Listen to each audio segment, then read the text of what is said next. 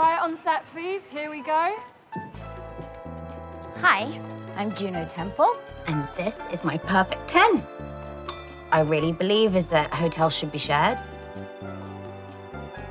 La Quinta, which is in Palm Desert, I was obsessed with dinosaurs when I was a little girl. If you haven't been to Palm Desert, they have an incredible collection of life-size dinosaurs. You can climb into their belly and buy fossils. The Portobello Hotel. You wouldn't necessarily know it's a hotel because it's on a strip of houses in Notting Hill that looks like one of those beautiful townhouses. And you go in and it's immediately this kind of beautiful blood red vibe, big, heavy, old curtains. Each room is quite quirky and is its own character entirely. And you get a proper old school key. You know what? A mini hairbrush would be helpful. I've had to use a fork before in a hotel.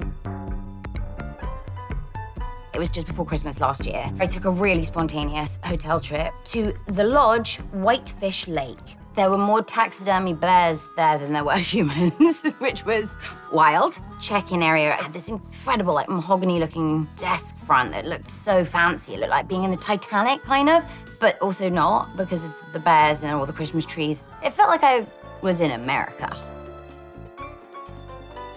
Always have some cash on you and tip the people that help you out with getting your bags up to your room. I'm somebody that tends to overpack, so I arrive with, 6 suitcases for a weekend. My godfather, a brilliant interior designer called Paul Fortune, he actually designed the interior of the Sunset Tower bar. He was somebody who taught me that in life you should appreciate the finest things in small doses. Whether that's a hotel room, whether that's broccoli, whether it's champagne, he was like, buy one of the best thing and enjoy every moment of it. A thing that I've never been able to get good at is unpacking properly when I get into a hotel. It looks like I've been robbed most of the time. You find knickers in the microwave and shoes under the bed. Absolute chaos. One of my greatest friends had been nominated for an award and was put up in a hotel because the award ceremony was happening over Zoom. And she got given a beautiful room at the Rosewood and invited me to go and be with her. I was running a bit behind, as per usual, and I arrived into the hotel, and within moments, boom, and the award goes to, I didn't know what to do, so I sort of dropped and hid under her gown. Then I had to wait until it was appropriate to pop out. The Madonna Inn.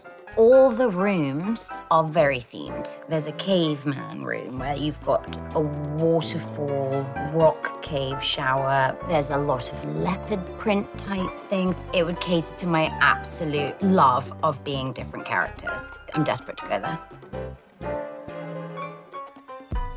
Villa Casa Arena. It feels like it's very me, where it's a little bit tacky and a little bit chic. I would like to get married there, actually, in a vintage gown, and I'd like to invite all my favorite people. I would want to serve pink champagne, dark chocolate mousse, and dance from when the sun went down to when the sun came up again. It would have to end in a bathtub with the love of my life. Magic.